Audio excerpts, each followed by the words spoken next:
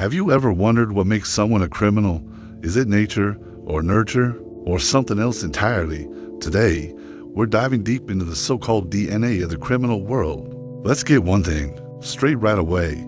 There's no single crime gene. It's way more complicated than that. Instead, think of it as a complex recipe with many different ingredients. One key ingredient is psychology. Many studies have pointed to traits like low empathy, high impulsivity, and a need for instant gratification. This doesn't mean everyone with these traits becomes a criminal, but it does increase the risk.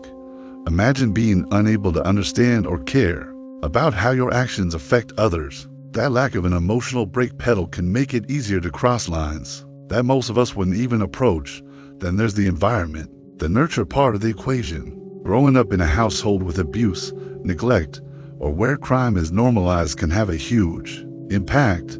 It's not just about what you're taught directly, but what you see every day. If violence and rule breaking are just a normal part of life, it can warp your moral compass.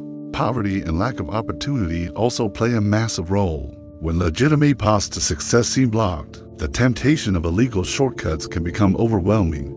But here's where it gets really interesting. Modern science is looking at how our environment can actually switch certain genes on or off, a field called epigenetics. So, a person might have a genetic predisposition towards impulsivity, but it might only get activated by a stressful or traumatic childhood.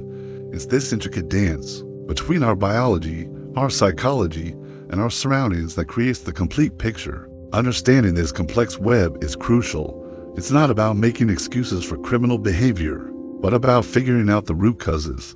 By understanding the DNA, we can get better at prevention, intervention, and creating a society with less crime for everyone.